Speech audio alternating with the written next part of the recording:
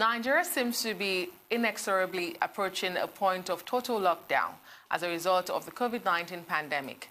Companies are increasing suspending operations at the moment. And while nobody has spoken about job losses and related matters, it remains a distinct possibility given the massive financial losses that will be incurred when these businesses try to balance the books in the near future. With unemployment at dizzying levels at the moment, what would this scenario portend for the salaried worker as well as those in the informal sector whose daily sustenance depends on economic activities around them? We will now proceed to speak about this with Chris Onyeka, Deputy General Secretary of the United Labour Congress. Welcome to the program. Good to be here once again. Morning, Chris. Good to see you. Thank you for joining us. Well, tough times, not just in Nigeria, but also in the world.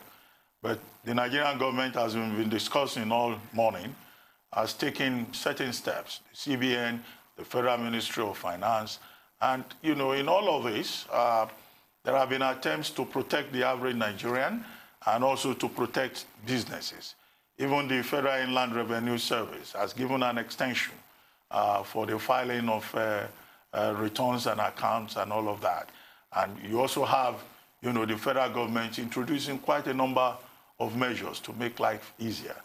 From a labor perspective, do you think this has gone far enough? Because many Nigerians are saying, well, the government of Nigeria should also give cash directly to Nigerians, particularly to the unemployed, people in the informal sector, or the self-employed, as we have seen in the United Kingdom, where a package of $3 billion a month has just been announced by the Chancellor. Do you think we should do a similar thing here in Nigeria? And if so, do you think it's feasible here in Nigeria, where we don't have the technology, we don't have the data, we don't even have the money? There are a lot of things that ought to have been done. It is rather late, but it is not too late to start. One thing for sure is that the global crisis is the implications on Nigerian people, Nigerian workers, is very wide and also very deep. But the eventual consequence would depend on the response of the government, like you have rightly pointed out. Has the government responded adequately? Did the government respond timely? To us, we would say that the government has not responded timely. If the government had responded timely, perhaps we may not be where we are today with the spread. It may have been contained. Now, you look at, because of the way government responded, Nigerian workers were exposed at the airports. It was Nigerian workers that received the travelers that are going out and coming in at the airports and at the seaports and at the border crossings. And these people were exposed because adequate measures were not taken. I went through the land borders during this crisis, especially through the semi border, and you could see that there was no testing going on. You could come into Nigeria and go out, and nobody at the formal border crossings, nobody tested you. And I was wondering, the other parts of the globe are experiencing this. Why is it that we are not taking measures here? So it meant that adequate sensitization was not done.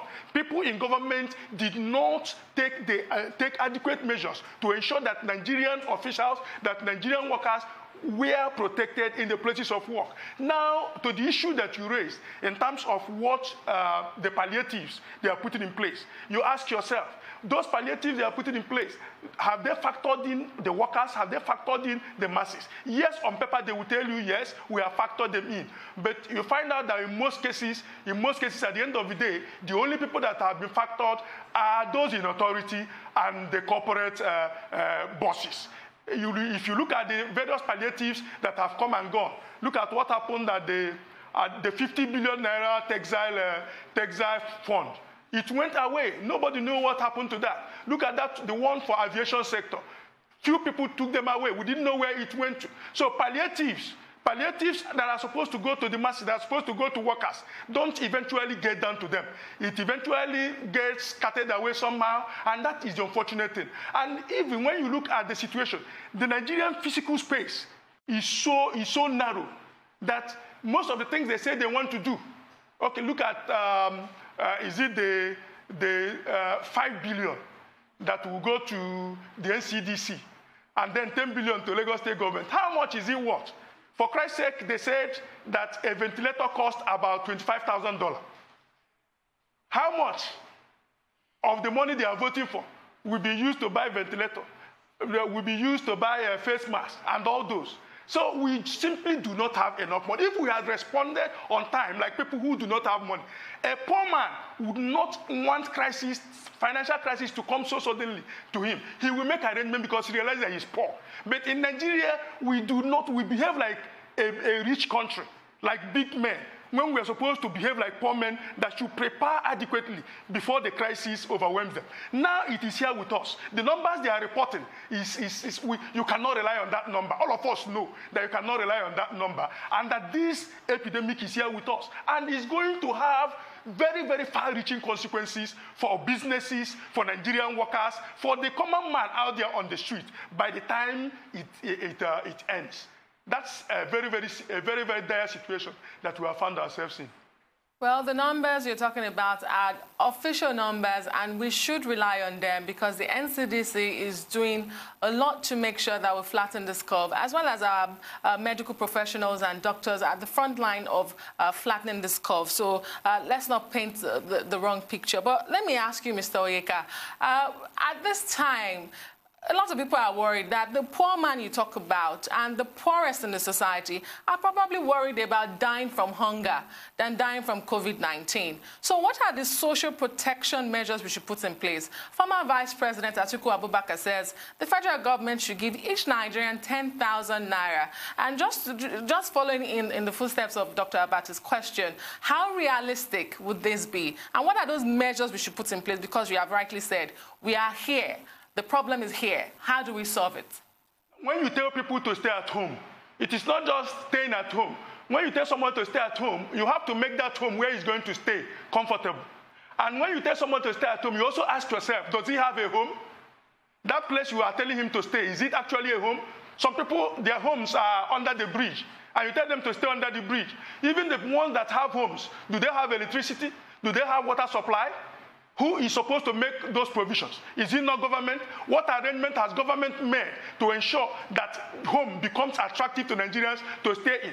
And those people that you are telling to stay at home, like the informal sector workers, my brother Ruben mentioned, are you telling them to stay at home? These are people that depend on daily earnings, okay, to feed themselves and take care of their family. And you tell them to stay at home.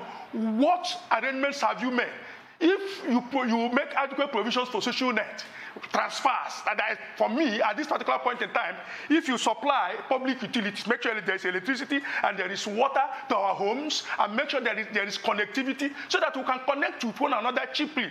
And then you also make sure that we have transfers, from the government coffers, like other nations of the world are doing. There is nothing wrong with sending 10,000 naira. It will be inadequate. But you must have to.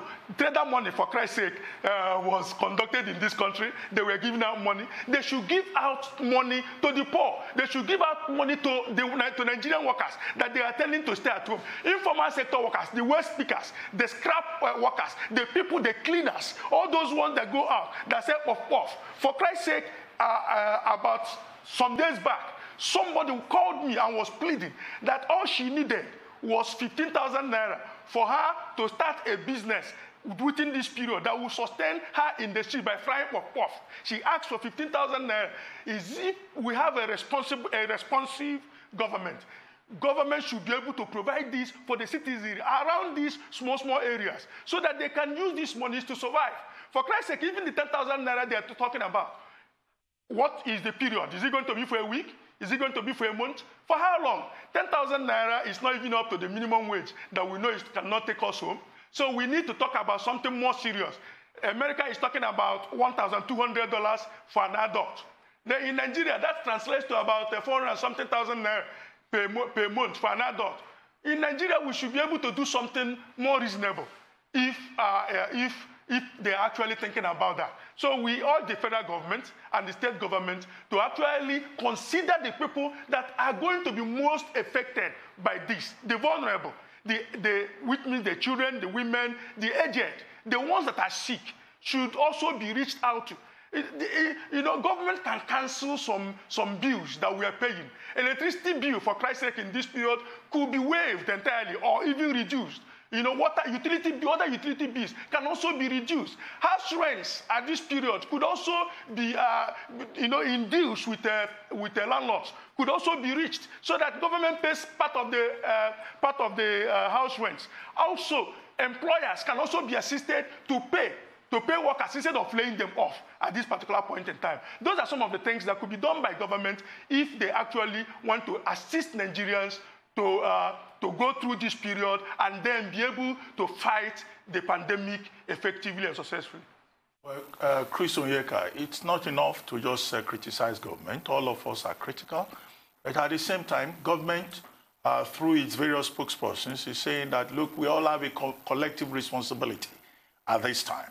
And yesterday, the Minister of Information expressed concern that Nigerians are not, doing what they should do to support government. Many Nigerians don't want to stay at home. Many Nigerians don't want to obey the health advisory that has been given. Now, organized labor also has a role to play. We've seen the private sector making efforts, but how about labor, organized labor? What is labor doing to support government's efforts to also mobilize people in this war against coronavirus? We have started the campaign of sensitizing Nigerian workers, largely across the states, on what to do, why it is important that they listen to the experts, why it's also important that they comply with the directives from the government. But what we must point out is that the government has not thought it very, very important to actually consult with the labor movement in engaging this outbreak. And that is why I am afraid that all the policies that are being churned out will not have the input of workers, will not have the interest of workers and the poor masses at heart. Yes, we have critical role to play. Do they realize that we have that critical role to play? Do they realize that we, the labor movement, can serve as a vessel, can serve as a vehicle for delivering message? Look, I do not want to cast aspersion on anybody, but yes, your point is well made, but I don't think everyone will be waiting for government to come and invite them to make a contribution. The organized labor also has a responsibility to be part of the war against COVID-19. Thank you for coming to the morning show.